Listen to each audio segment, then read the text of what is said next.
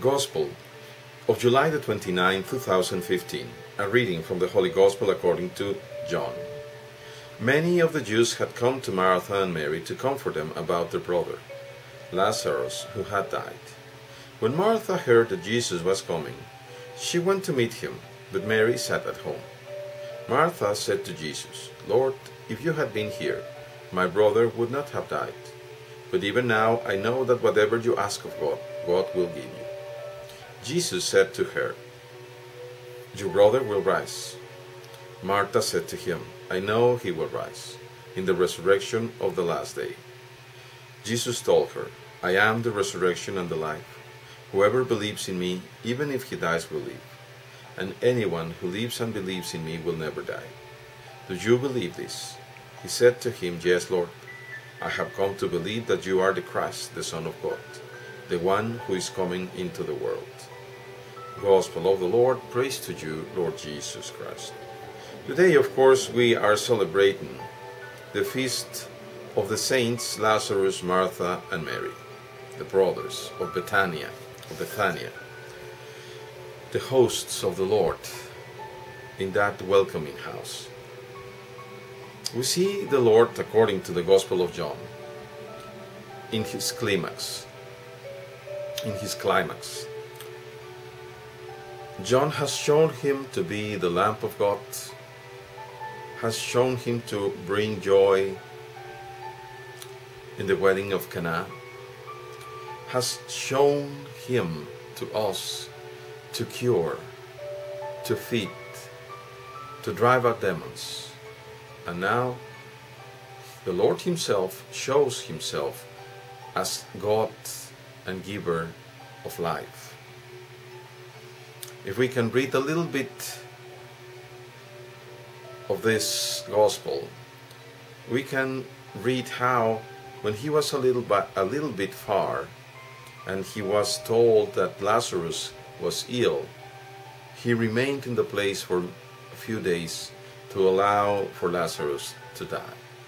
Not because he did not love him. He loved him dearly.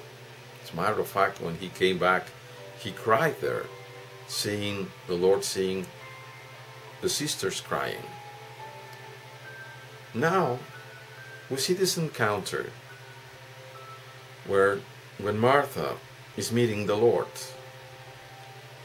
she is quietly, passively, but effectively arguing with him.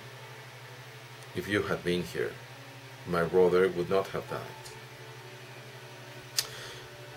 Those words, quite unfortunately, are repeated many times nowadays. Whenever something bad happens, either to us or to people that we love, we tend to think that God is not with us, that He has somehow forsaken us.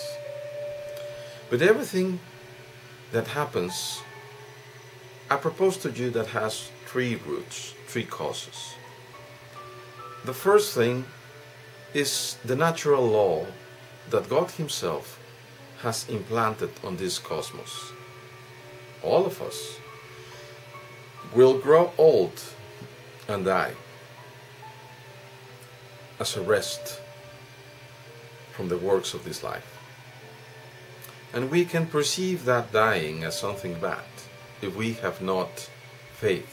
But if we have faith, then we will know that that dying on this world is only turning the threshold into eternal life. The second source is also external. It's the abuse of the freedom of our brothers. Rather than do good, come back and do evil and harm us. And it can go all the way for them to kill you or me. And it would seem that God is not looking. And lastly, but not leastly, our own bad deeds, the abuse of our own freedom. When we turn our backs on God, it's not God who wants to send death to us, but us who grab the salary of sin, and then, because we have grabbed the salary of sin, we become dead. That is the salary of sin. God does not want that. Yet God has the power to not let anything happen that will go against us. Just as the Psalm says, everything happens for the benefit of those who love the Lord. So if we are faithful, if we really want to see the glory of the Lord, then we have to be faithful and accept whatever happens. For God Himself will show His strength by saving us, just as He saved His Son. Today we see this Lord saying, I am the resurrection and the life.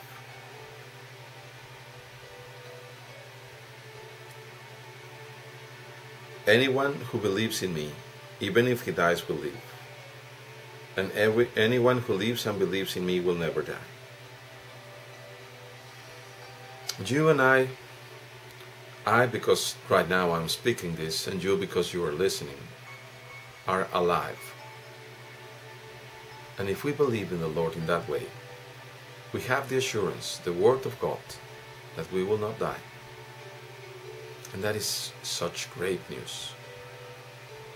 We know what happened next when the Lord went into the tomb of Lazarus. After 4 days, the stench of the decomposing body went away by the word of the Lord. Lazarus, get out. And the dead got out. Many that did not believe in the Lord, when they saw that, believed in Him. That we might have experienced the Lord in different ways, are also called to believe in the Lord today. Let us humbly ask that even without seeing the dead rise from the tomb, we might come to believe what Martha stated so nicely. I have come to believe that you are the Son of God, the Messiah who was coming into the world. May God Himself plant that faith in each of you and me and all His children. Until we meet in heaven, God bless you all, brothers.